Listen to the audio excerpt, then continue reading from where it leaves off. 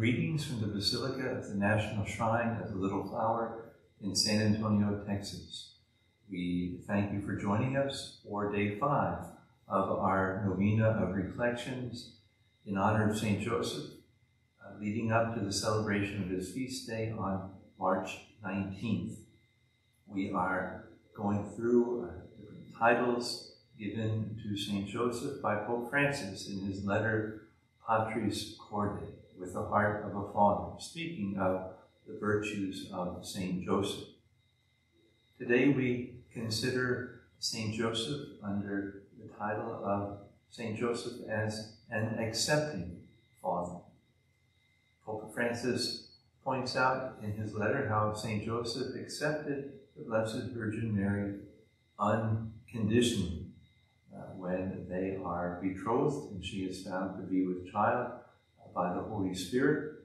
St. Joseph is confused, and yet we're told that he wanted to protect Mary from the law. He wanted to protect her good name, her dignity, and her life, as Pope Francis says. And Pope Francis points out that when things happen in our lives that we don't understand, we often feel disappointed and perhaps rebel.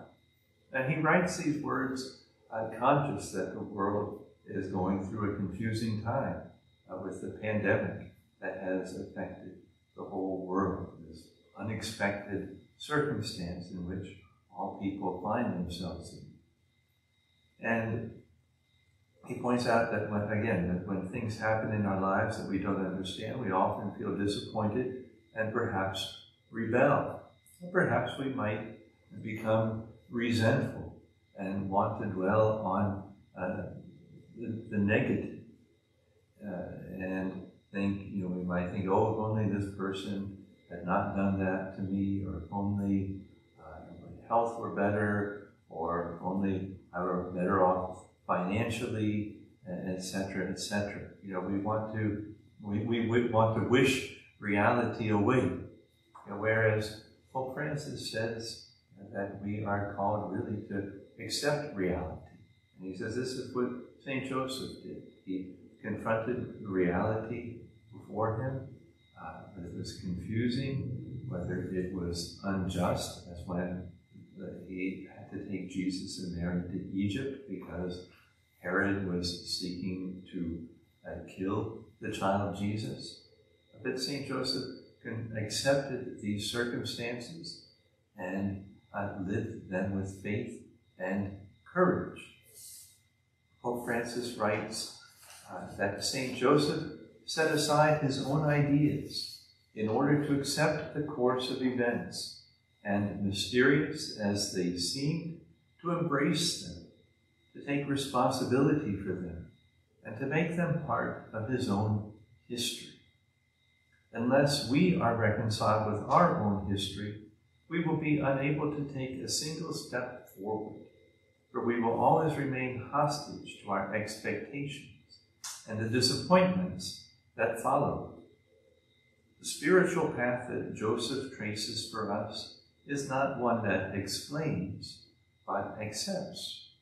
Only as the result of this acceptance, this reconciliation, can we begin to glimpse a broader history, a deeper meaning. And the acceptance that Pope Francis is speaking about is not just a passive resignation, but he calls this acceptance courageous and firmly proactive. He writes, in our own lives, acceptance and welcome can be an expression of the Holy Spirit's gift of fortitude. Only the Lord can give us the strength needed to accept life as it is, with all its contradictions, frustrations, and disappointments. And finally, Pope Francis writes, Joseph's attitude encourages us to accept and welcome others as they are, without exception, and to show special concern for the weak. For God chooses what is weak.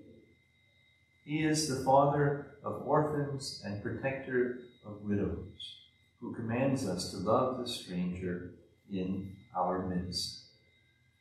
So we can look to St. Joseph as a model, as an encouragement, as a helper, as an intercessor, to help us to accept whatever circumstances we encounter in our lives, to embrace them in faith, to entrust them to God, and to respond with trust and with charity, and with a special mindfulness towards those also who are experiencing difficult circumstances, that we may model God's loving providence and protection in their lives. I conclude now with our prayer to St. Joseph from Pope Francis's letter. Hail, guardian of the Redeemer, spouse of the Blessed Virgin Mary. To you God entrusted his only Son. In you Mary placed her trust. With you Christ became man.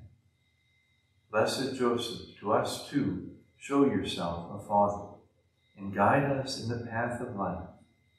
Obtain for us grace, mercy, and courage, and defend us from every evil. Amen. Thank you, and God bless you.